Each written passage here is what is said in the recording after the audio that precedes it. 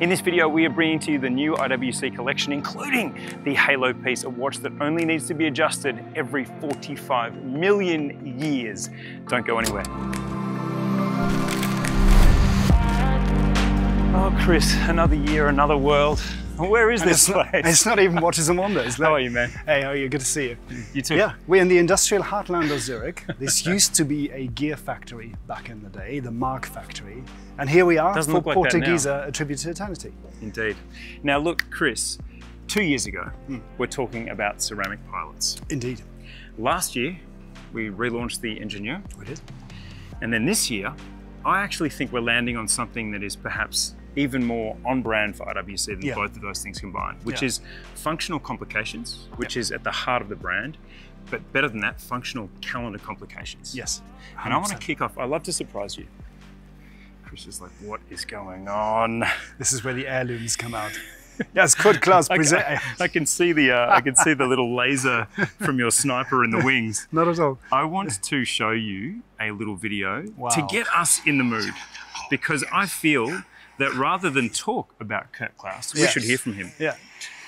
First time, a chronograph in combination with perpetual calendar in a wristwatch. Then it was the first perpetual calendar indicating the year in all 4 digits. And people was crazy. They were, oh yes, yeah. You see it here. This was the first we presented in Basel, 1985, and it was a full success. Yeah, love Kurt. Big and come on, Kurt a energy. Legend, an absolute legend. So I've always wanted to share this story, and I've wanted to land in on this part of IWC's brand that I feel has so much distance to go. Yeah. But I was thinking, how can IWC re-enliven the story of calendar watches? Yeah. And you've delivered me a great gift this year. Absolutely. Because that's what you've done. That's what we've done. And, you know, since 1985, you know, there's been a couple of development steps in the perpetual calendar, mainly the 2003 integration into Portugieser, that bigger gear train, given that moon phase and added accuracy from 122 to 577 years.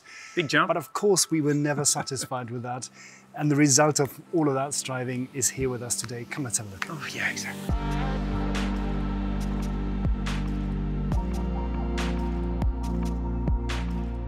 So Chris, let's go back to Kurt briefly. It's 1985. The perpetual calendar on a wristwatch already existed. Yep. A couple of brands, Frank Muller, Patek Philippe were 2 of them. But on average, there were 200 plus components in those watches. Yep. They were considered a masterpiece level of a wristwatch. They were not, shall we say, democratized. They weren't brought to the people. Kurt was charged with, Mr. Klaus, I should say. Yeah, Kurt, absolutely fine. We call him that on a good day. He was charged with bringing this watch to the wrist for more people. And not only to bring it to the watch in terms of its the number of complications and in terms of the industrialization of the process, but also in terms of an idiot like me being able to understand how to set it, not needing a little push piece. Program wheels rather than intricate gear trains with push adjusters. Absolutely. With beautiful lever decoration. Make it ingenious, make it usable. That was always Kurt's mantra.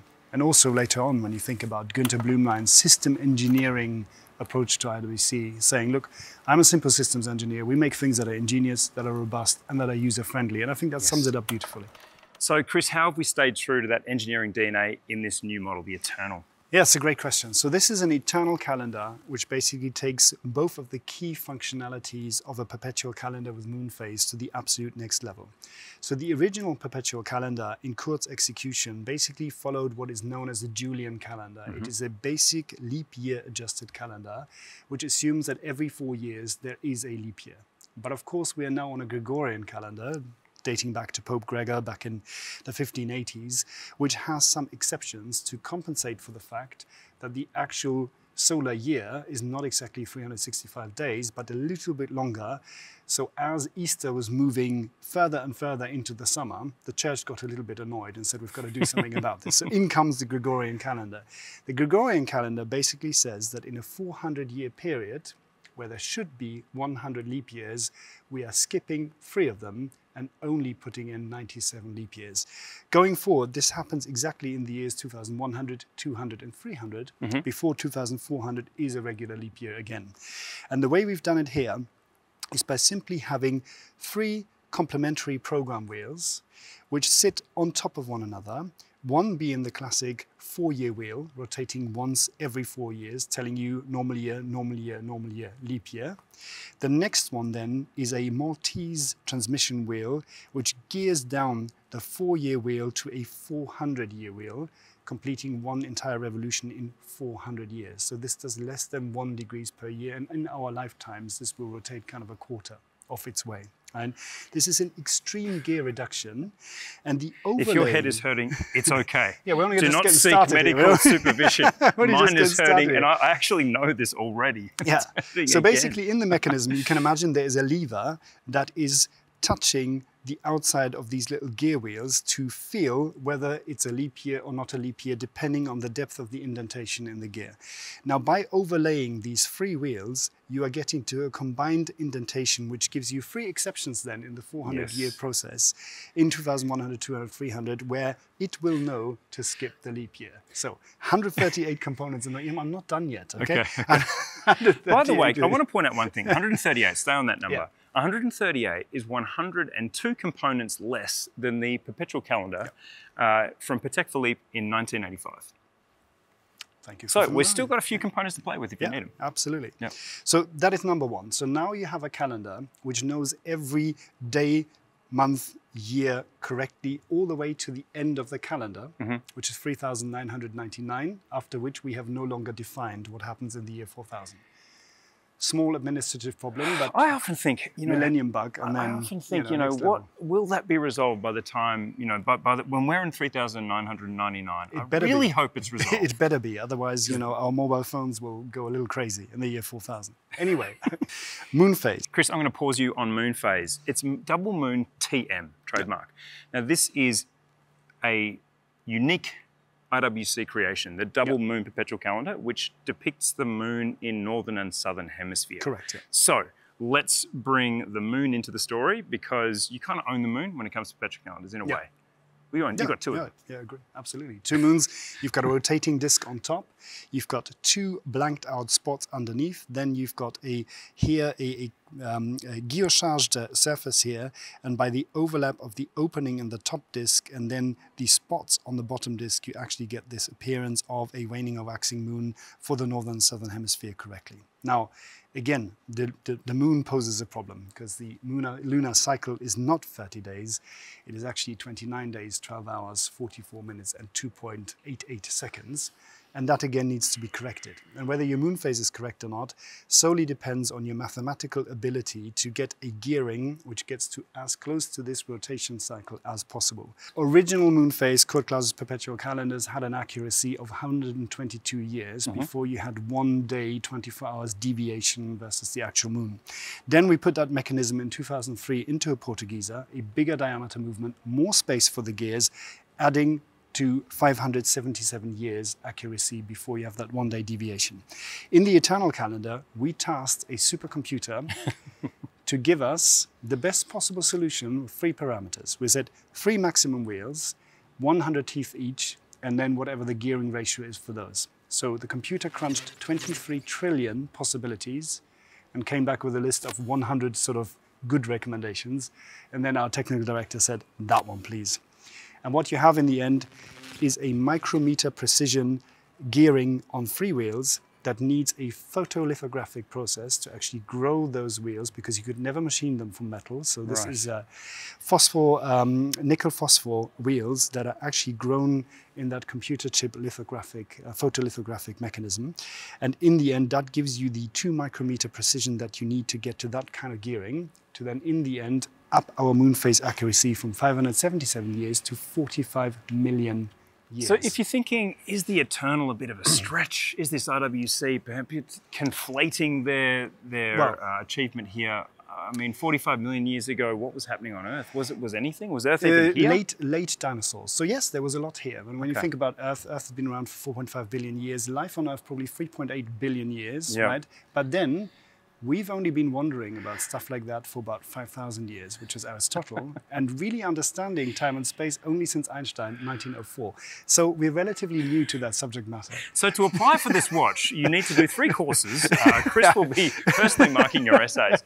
So you need to be able to totally anorak out with us here. Let's land this plane on a number.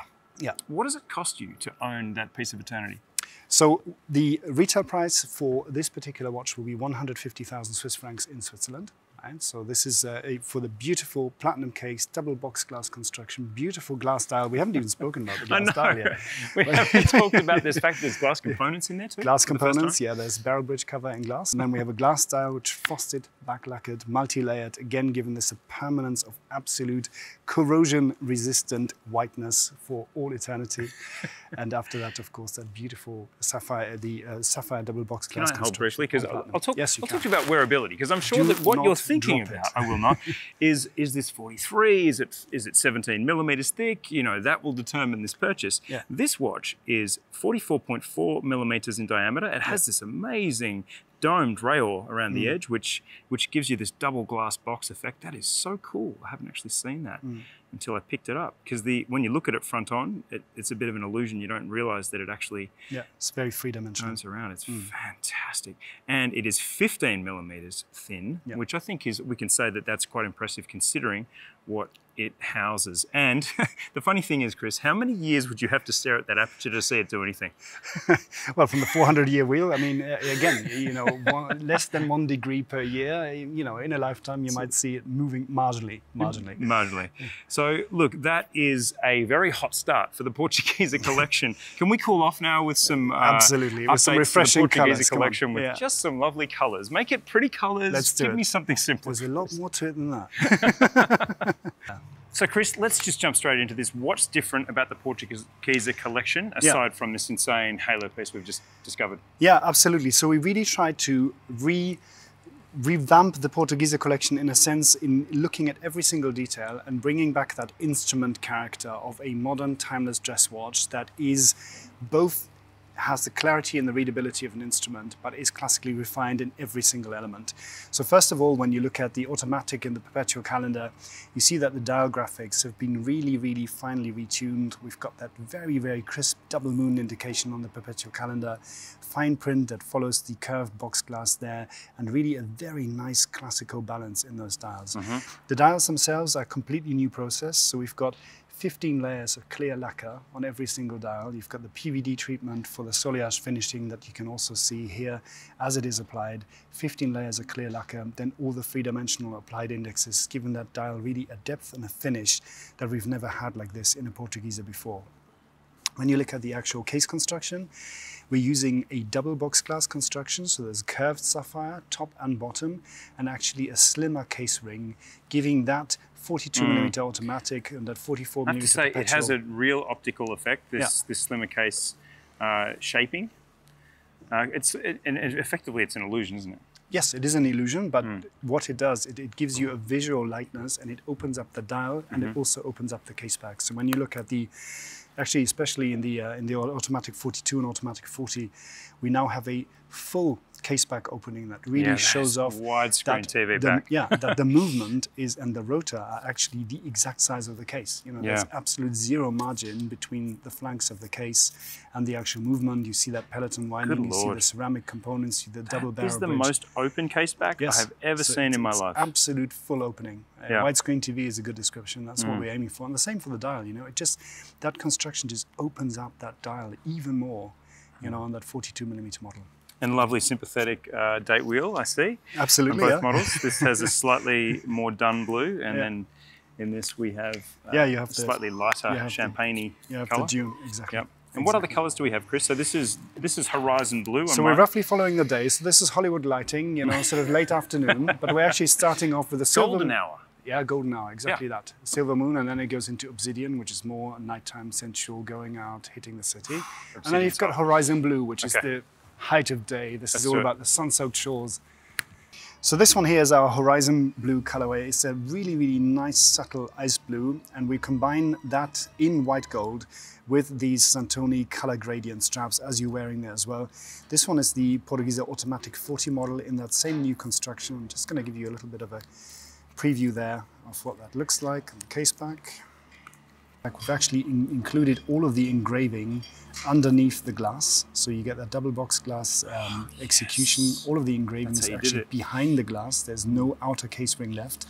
And when you look at the side profile again, you get a beautiful slim finishing with that brushed on the white gold, and then that crisp ice blue with a very strong sunray finish, and then again that beautiful clear lacquer finish on top, 15 layers just to finish that off and give that special depth. New waterproofing as well to 5 bar, and then those gradient calf leather straps that we put on that together with Santoni. Really fresh summery look, but still just that timeless daily watch. And just looking at that gradient on a strap, I haven't seen that before. Starts light and then gets darker towards the tip and the tail. All right, Chris, black and gold never gets old, and I don't think I've seen black and gold look quite as dashing as this. I know, it's a very, very sensual combination again. With that what is different about this combo? Because is it the richness of the lacquer? It absolutely is, yeah. I think you're getting a depth from these dials and a pronunciation of these sub-counters that just makes all the difference. And honestly, we looked at so many different prototypes of these dials, and when we had this finished, where that sunburst finish is still slightly visible. You can see the strobing of the sun ray, but there's still there. Depth to it. Yeah, but there's honestly, it looks completely different from any black and gold dial we've done before. It's like, you know, velvet, how velvet has a shine, but a feel to it. It's almost like you can feel this dial. And here we have a very interesting addition to this collection. This is actually our Portugieser tourbillon hand-wound day and night. Yeah. This is actually an idea where... Shout out to the interns. Because this is an intern's idea. Yes. So we're actually an apprentice's idea. So this was one of our youngest watchmakers actually came up with that idea of having a rotating ball that you can see from the front and the back in the movement, which basically by the gold side and the black side gives you the indication whether it's day or night. And it's just a beautiful addition to the dial, which gives it depth, gives technical complexity, but still doesn't interfere with that beautiful sleek finish. And when you think here, you have a hand-wound model, 42 millimeters. You have a flying tourbillon at 6 o'clock with tourbillon stop, with diamond shell technology, where you can precisely set to the second. Any other facts like that about this collection? Because I want to stay here as long as possible. The Obsidian is absolutely my favourite for the reason that you've described. This combination itself is just so dashing. Yeah, what is interesting, of course, is that our 5N armor gold is a mechanically treated 5N gold, which is actually much more scratch resistant than a standard 5N gold. So again, this is one of those innovations we trialed a few years ago in a big pilot, and have now taken over into the full 5N gold in the Portugieser. Makes it absolutely unique. So the typical light scratching you get on gold watches is much reduced in the 5N armor gold that we're using in the Portugiesers. Amazing. We have one display to see. Absolutely. I don't know what's there. Let's have a look. But here we really have the most classic versions of the Portugieser automatic and perpetual calendars. Here we've got a beautiful 5N armor gold with silver dial. We call it the Silver Moon. So this really takes our absolute DNA perpetual calendar into that era of the lighter dials and the double moon, and the similar execution, the silver dial, very, very classic gold obliques in the automatic 42. And then for the first time here displayed on a blue dial, we've now got the fully engineered, ready to integrate metal bracelet in stainless steel and an H-link bracelet on the Portugieser automatic, with the release pushers and the 5mm fine adjustment system on the pusher here, allowing you to adapt this to the size of your wrist. Similar design, but not the same. Not the same at all. So this is a different profile H-link bracelet with a higher middle link structure of polished center links. Yeah. And then also to show the versatility of that, if you want it on a sporty rubber strap, that also exists now in the Portugieser automatic, making that more versatile in terms of, you know, what it can be as a daily watch compared to just the alligator. Look, so the Portugieser, you know, by and large will be available from April this year. So I'm really looking forward to what people are going to think of this reinterpretation, that evolution of our most on DNA classic wristwatch. And honestly, I'm very excited. There's some great technical highlights, and I can't wait to see what people think. Awesome. Neither can I. And this is where the fun begins. Get down there and tell us about it. Chris, it's always such a dynamic and somewhat mind-bending joy to spend time with you. But that was by far University of Chris Grainger-Herr. I hope you've enjoyed this class. To apply to buy the watch, you must pass an IQ test. No, you mustn't, because otherwise I wouldn't have even got to this point. Thanks so much for watching. Let us know what you think of this new collection. And thank you again, sir. Thank you.